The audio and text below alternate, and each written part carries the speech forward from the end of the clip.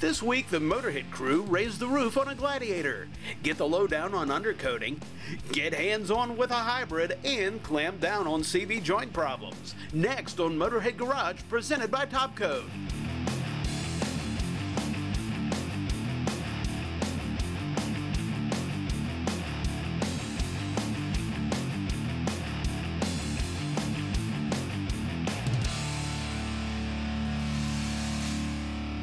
Well, welcome to Motorhead Garage, presented by Topcoat. Well, we got our JK and a Gladiator in the shop, and if you're a Jeep person, the first thing you want to do is take the top off. Well, you also know it took two people. You know that it's time consuming, and we have to store it someplace safe. Well, with that said, I'm really afraid to take the top off the Gladiator. What if I told you there was a quick and easy way to take the tops off of both of these vehicles? Well, Dave's got a product that's going to do just that. John, the J-Bar is a super simple design, and it's elegant in its simplicity. Brett's one of the designers of it. How did you come up with the inspiration for this? Like most inventions come from some kind of problem. We had a close family member that had actually purchased a Jeep Wrangler, was struggling taking that top off, and we came up with this, what we feel is a very, very strong solution to that problem. And speaking of strong, it's super stout. What is the J-Bar made of? So the J-Bar is it's an all aluminum construction. All the components that you see are actually powder coated. It's the same process that we actually use on industrial farm equipment. So it can stand up to the elements. It can be inside, outside. And then from there, what we do is we make sure that when we water jet and we construct the rest of the J-Bar itself, we take great time and great care in that process. And the design is terrific. How do we know we're getting a quality product from J-Bar? We actually make everything locally in Gibson City, Illinois. So we manufacture everything in-house. And again, we take an enormous amount of pride in everything that we ship out our door. That's great. And you pay special attention to detail. I notice you even send the small parts like the little wing nuts that you need, which are an integral part of the installation. And John's going to show us how that works. Well, we got our Targa tops off. I got the J-Bar lowered down, everything laid out and ready to go. We even dropped the front windshield down. You don't have to do that to take the top off. We're just a curious bunch here at Motorhead Garage. Hey, Brett, you give me a hand? I got actually 6 bolts around here. I got them all out. These are little Torx heads. I got 2 left. Super easy. Now, Brett, this is a one-man job, but I'm a little lazy. I don't want to walk all the way around there. What do you got over there? Yep, all we need to do here is just disconnect the power, right, and then we'll move straight to the top. Well, let's go to the top. There was 2 bolts up there. I already got them loose, so it shouldn't be a big deal. When I took the Targa top off, you can see these 2 Torx heads right here. Just a matter of pulling them out. Once we get that out, we're going to have to go back down and do the lower strap, or are we doing this one? We'll do this first one here. Perfect. So walk me along here. So again, just a pickup here. Okay, and we're taking the bolt through the back way. Yep. Awesome. Got the strap J-Bar provides right here. Perfect. And a wing nut. Yep. You guys provide that as well. Now this has given us our securing point for actually lifting, is it not? Correct, yep. So this will simply just use the wing nuts to connect here. Right. And then from there we'll connect the back pieces and move forward. Very cool. All right, so we got it secured. Boy, it's relatively light. It's not bad at all. Yeah, this one's actually quite a bit lighter than the Wrangler hardtops. Yeah, not near as heavy. Yeah, I imagine these things work great for the Wrangler. That's a lot heavier. They're working good for this so far. So far, so easy. Now we go down and hit the bottom ones. All right, so I took those bolts. Now we're just going to lift up on this one side at a time. Go ahead. You want to do yours first? Yeah, please. Here. Okay. So again, we're just going to pop this up nice and easy. Awesome. And then from underneath here, you're going to put this. Okay. And place this down nice. All right. Perfect. All right. And then what you can do here is if you get a little bit of a gap, not too much, and run the strap through. Yep. Okay. Oh, look at that. Perfect. Now once it comes through, you're going to do that loop again. Yep. You're going to loop around here. All right. And then what you want to do is you want to make sure that you pull this tight here. Okay. Yep, so it's nice and taut. Very good. All right. Now what's next? Make sure that one there's nice and tight there. Yep, perfect. Okay, pull it nice and tight through. Got it. And then we'll just go back up top. All right. And then what I like to do, I'd like to take here, make sure you give yourself some slack there in the strap. And these are just basic hasp clips here. We're just going to go ahead and clip yours. Do yours first, and then I'll pull it J-Bar a little bit my way. Give me some slack. There we go. There you go. Look at that. All right. Shove it through the strap. Put the hasp on the back side, and our front is good and secure. Same thing on the back? Yep, same thing on the back. Just again, kind of give yourself some wiggle room with the strap there. All right. And then you're going to take it up. No problem. Is that what this cushion's for here? We can put that on the roof? Yep. Okay, put that on the roof there. Get yours, let me know when you get yours, and we can pull it all the way back. Same thing as the front, goes through, clips, no problem. Get mine hasp, and we're ready to lift this thing. There it goes, pulling a little bit of tension. Up and away. Wow. Boy, just that easy. You know what? If you want to use your J-bar, just go to the website at j-bar.com and check them out. Use your JK or your Gladiator. How is it intended to be used? With the top on and off in seconds. We'll be back with more Motorhead Garage presented by Top Coat. Motorhead Garage, presented by Top Coat, is brought to you by Tom's Bronco Parts, the largest inventory around of 66 to 77 Ford Bronco parts and accessories. Borla, the world's most winning exhaust.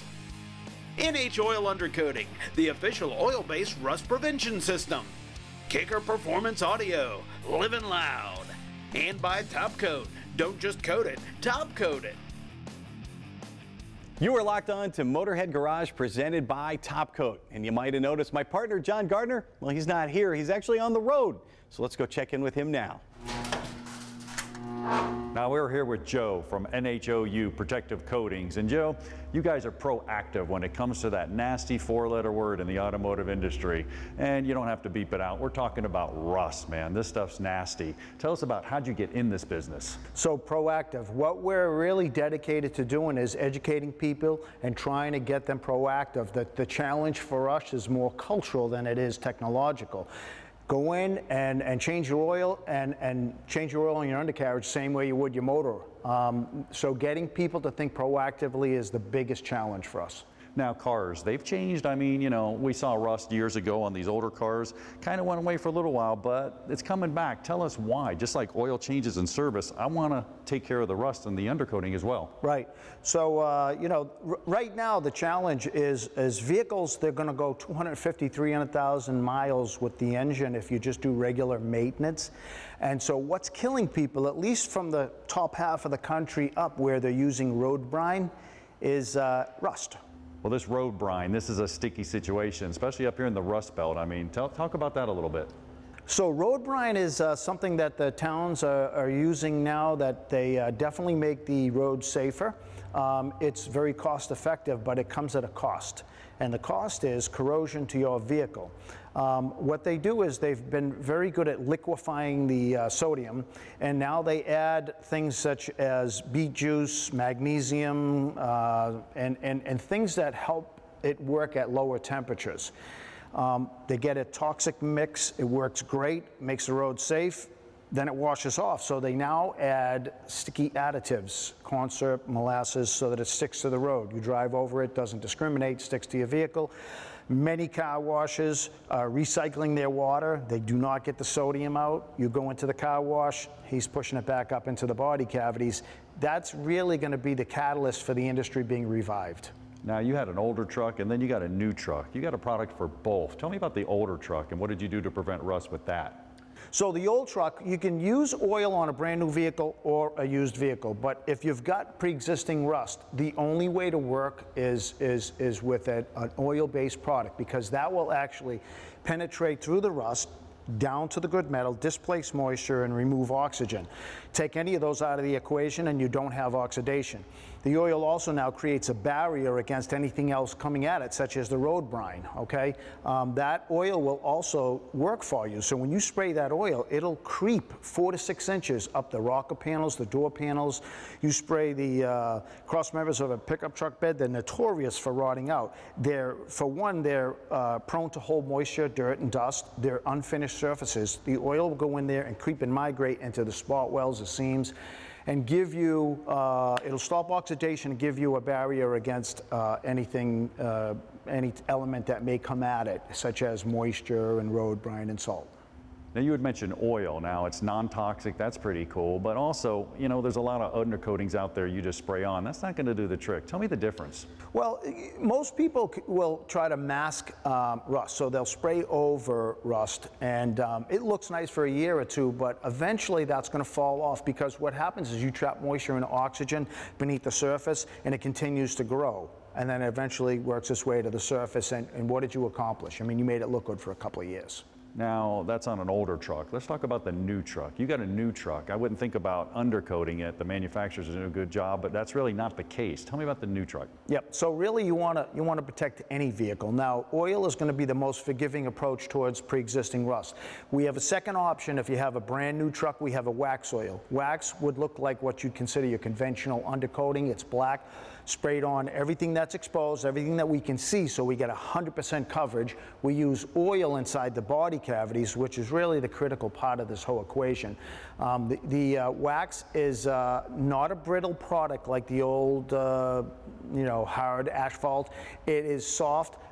But what the key to all this whole procedure is, no matter what approach you take, is that you be proactive and that you come in every 2 years on the wax and let us watch the vehicle, babysit it, make sure if there's a breach in that surface that it's addressed before it becomes a big problem. So it's really a maintenance program.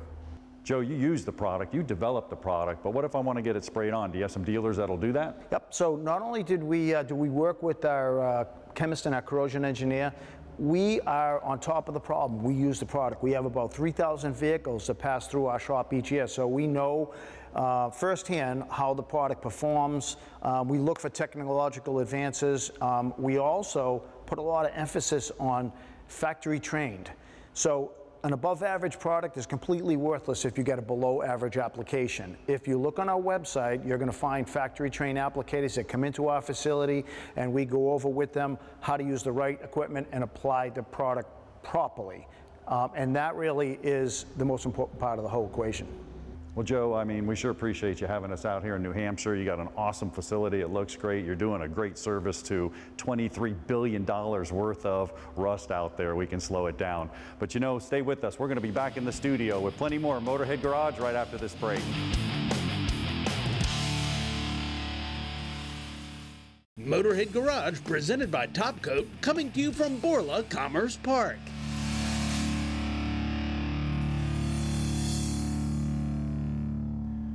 We've been hearing the terms hybrid and electric vehicles, and it's a bit of a shock to realize the Prius was released in 2001. That means you'll be driving around with a classic tag in no time. Well, with hybrid vehicles, just like any other vehicles, parts wear out, and a major concern is the battery pack. They can range anywhere from $5,000 to $10,000. Really not too cost effective with the car, not till now. RockAuto.com has hybrid batteries. Check it out. We'll go to their website. We'll click on actual hybrid battery section here, and it pulls up. Electric gas with the hybrid, there's the battery pack itself, and it's only $1,300 at rockauto.com. You're not even going to get that anywhere else except rockauto.com or the dealer, and you're going to pay a lot more. So check it out. Now, you can spend $160, you can save that a year, and in 10 years, you're actually going to save up enough to have a battery. Kind of makes a hybrid a viable choice. Another important component of the hybrid is the electric cooling fan, not for the engine, but for the hybrid batteries itself, usually located on the deck of the car.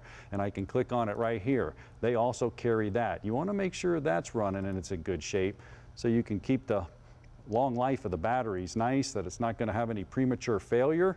And there it is right there. There's a 2010 with electric gas, which is a hybrid battery cooling fan, a little bit different. Make sure your batteries are cool, make sure they're going to last a long time. Now, last but not least, if you're not sure, we can actually click right here. RockAuto.com carries catalogs. We actually have a catalog for your vehicle. You can see the actual Honda Accord one right there. This one happens to be the Toyota Prius. It's got the Toyota on there. It actually has it in written form or DVD form. So all the parts you ever need at the right price, right at rockauto.com. Time now for Top Coat's tips and techniques.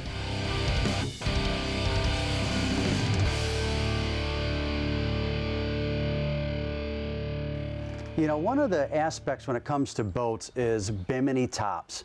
bimini tops, but also isinglass. And isinglass and bimini tops go hand in hand. And the whole reason behind this is for protection. It's to protect you from the sun. It's to protect you from the elements. But when it really comes down to it, what do you use to protect your isinglass? Well, F11 is designed to do just that. It's a go-to, it's a must product when it comes to isinglass. Let me show you what I'm talking about. So over here, we've got this beautiful helm, and it's completely enclosed in this bimini top and isinglass. Well, obviously, you know, you get into some serious weather, you need to be able to see exactly what's going on out there. All the rain, you want it to dissipate, you want it to be extremely hydrophobic. So this has to be extremely clear, right? Well, F11 is perfect. Watch how easy this is. All you have to do with F11 is literally just mist it on, and you do it on the outside, you do it on the inside, but you take your microfiber towel, just like you would, say, paint or the gel coat, and you literally just start buffing it into the surface. And again, remember, you always flip to your dry portion to do your final buff. But look at those results. I mean, that's absolutely incredible. It has the easy release non-stick coating characteristics, so it sheds the water quickly, extremely hydrophobic, but it also helps protect it from the harmful UV damage of the sun. Not only does it do the isinglass, but your acrylics and so forth, just like on this boat. From acrylic panels, isinglass, even your bimini top. So if you want to learn more, you can always go to our website at topcoat.tv.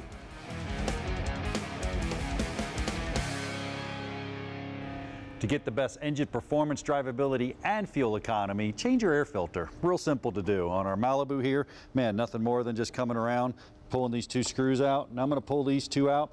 But I want you to check a couple things while you're doing your vehicle. Look around, make sure there's no vacuum hoses plugged into the air box here.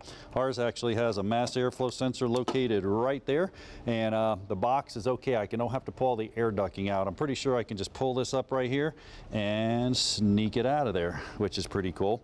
Now, if you look at this air filter here, it actually doesn't look too bad, but I got a pretty cool trick for you. If I take this light and I shine it through there, on the dirty spots you can see it gets a little brighter, but it looks pretty good. But check this out. Here's the new one versus the old one. So you can see it really shine through that one all the way across, no problem. That makes all the difference in the world. Now, to put it back in, just reverse the procedure. I'm going to tuck it back in there pretty nicely, make sure it's all seated. Once I do that, come back, put the air box in, the clips back there, pop it down, secure it, re-secure the screws, you'll be good to go. Make sure your air filter is nice and clean, don't have any lean conditions or problems, get the best drivability out of your vehicle. Motorhead Garage, presented by Top Coat, is brought to you by Muldoon's Diesel Performance, your headquarters for Dodge diesel performance and repair. Rust Release, the safe industrial strength rust remover that works. Magic Creeper, the most versatile creeper ever. Soft Sanders, the flexible sanding blocks. And by Studley's Independent Rods, street rod suspension and components. Welcome back to Motorhead Garage, presented by Top Coat. Well, I'm sitting here holding this drive axle, but the problem is the clamp popped off right here. Now this thing has grease in here, it's going to come out. If you replace it, it could be a $300, $400, $500 drive axle. We don't want to do that. I wish there was a way that we could make a perfect seal around here, make sure that it's tight and strong, and not affect the balance of it. Ooh, I have the perfect idea. Dave's over with Clamp Tight. Yeah, John, Clamp Tight can do all sorts of things. As you can see, there's different tools, different gauges of wire, and all sorts of uses. But Nikki, you've been getting a lot of calls and emails from folks that specifically are using Clamp Tight on their CV boots. What can Clamp Tight do that's better than the traditional clamps? It's a round wire applying even pressure. It's a true 360-degree seal, so it's not going to cut in. Doesn't have those edges on there. Also, everything goes where it's supposed to go. You know, so it's not getting up underneath that clamp and finding an escape route out. So that's why it's so much better. Air can be very sneaky, and with the traditional clamp, they can slide and vibrate loose when you're going down the road through the years and everything, and Clamp Tight won't do that. Absolutely not. So it's super easy to put on. Show us how it works. You got it. So take your wire, bring your ends together, make a loop. Feed your ends through the loop. Now, one time through is great if you're attaching header wrap or just anything you're running pressure, though, you want to go through 2 times. So we're going to go the exact same way around, up through the center. Go through, make sure you're not cross or twisted so you have a nice even seal. Attach the tool, take the nose, push it right under the loop. Wrap it up and around, each of the pegs, twist it together just like a bread tie. There's a little notch at the bottom of the tool. That loop that we made earlier is just going to pop right in there. This is your push, this is your pull, and you just start tightening it down. So, like I said, the great thing is it's not twisting the wires together, so it's not going to heat it up like safety wire pliers, and our wire's not going to break. It's also a round wire, and you're applying even pressure. It's not going to cut into anything you're working on. You're going to feel it in the tool, just like a hose clamp, just like a screwdriver on a hose clamp. It starts getting tight. You're feeling it in the tool. You can also see it. It's actually starting to bite. If I had a barbed fitting, I'd actually see that barb starting to bulge through there. 100% attachment. It's a true 360-degree seal. I'm going to keep turning. If it feels tight, go a little bit more just to really cinch that down. It's getting nice and flush, ready to finish it. If I have the overhead, all the way over. Loosen the nut, pull the tool away, cut about 1/4 inch, that's your clamp. If you're in a tight space, just past 90's all you need. Take your cutters. Cut the wire on both sides, tool drops away. Tabs are a little long, I'm just gonna trim those up, push them down. And that is your finished hose clamp. And that's how it works in theory. Let's see how it works in practice over at the truck. Sounds good. Kevin, very common problem here. The boot rips, you get the fluid out of there. We have a problem. You got a way to fix it, man. Get to work. Absolutely. So I've already wrapped my wire around twice, like they were showing you over there. Just gonna stick the nose of my tool in, wrap it over both of my pins, and we're gonna twist that together. Now you make sure you're in that notch. That's what helps tighten everything all up. And then once we start tightening that up, nice even pressure all the way around. So take a second to get it nice and tight. I'm just going to go ahead and flip it all the way over. There you go. Man, look at that. You got to love that. Now we're just going to trim that up a little bit. And then once we press that down, that's what's going to hold it all in place. Now think about that for a minute. I mean, you have a couple of options with an axle. I mean, you can buy the whole thing, which is astronomically costly. They sell a little boot like this, but once again, Kev, you got to pull this whole thing apart, put it back on there, hope it goes back together. Not going to work as well. Absolutely. And even the manufacturer gives you a clamp like that. Well, guess what? You need a special tool for this. I mean, why not buy a multi-tool that you can do a billion things with instead of just this, and you're going to have to use it one time. Right. Well, check them out on the web. Get one for yourself. You can fix CV axles and so much more. We're out of time for today, but if you got a cool product you want to get on Motorhead Garage, just email Jeff@masterstv.com. We'll see you next week with more Motorhead Garage presented by Top Coat.